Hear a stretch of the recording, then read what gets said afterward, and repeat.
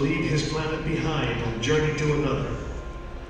It is one of those rare moments when history is not being made, destiny is being embraced.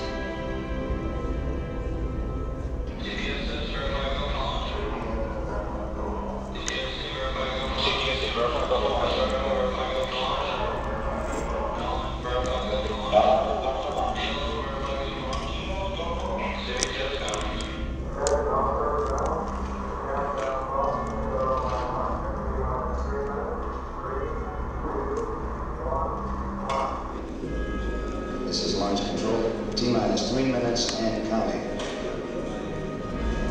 We've completed our communications checks with the Apollo 8 astronauts in the cabin, and the communications are go.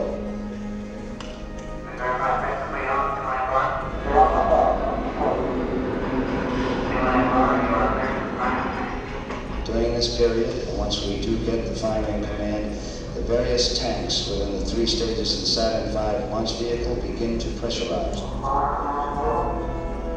We have firing command. The firing command is in. We are now on the automatic sequence. T-minus 2 minutes, 20 seconds.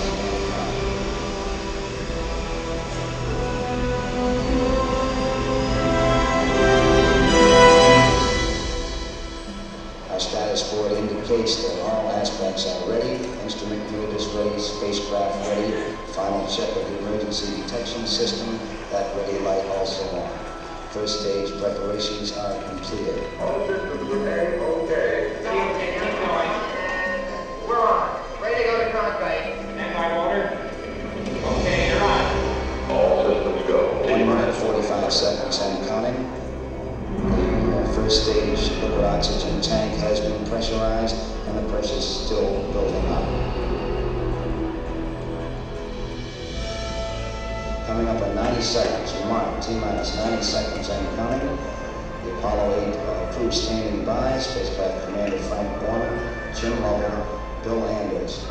We now report that the liquid hydrogen tank in the 3rd stage is pressurized. 1 minute 15 seconds.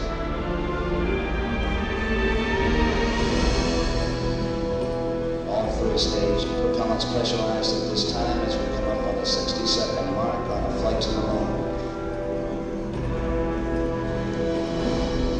60 seconds and counting. The vehicle now is completely pressurized. We're coming up on a power transfer shortly.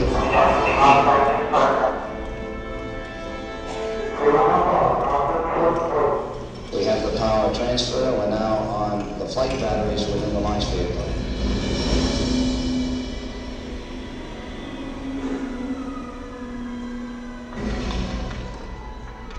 Final reports coming from Frank Borman at this time. Final look at the switch list aboard the spacecraft. 20 seconds, all aspects. We are still low at this time. T-minus 15, 14, 13, 12, 11, 10, 9. Sequence start. The engines are on. 4.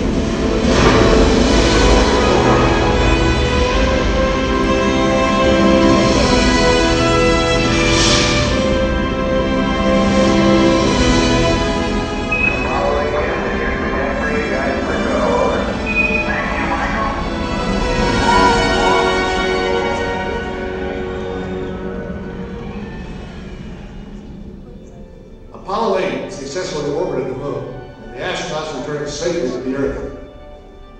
I know.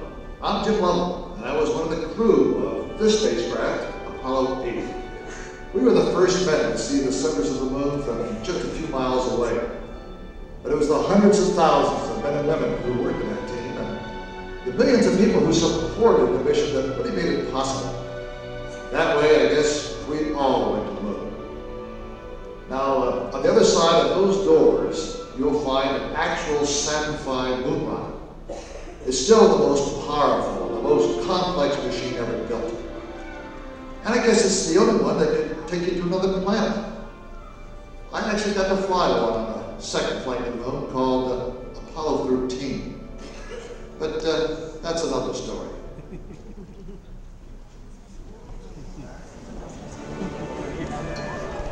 Please watch your step as you exit the firing room. Continue your journey to the lunar beta.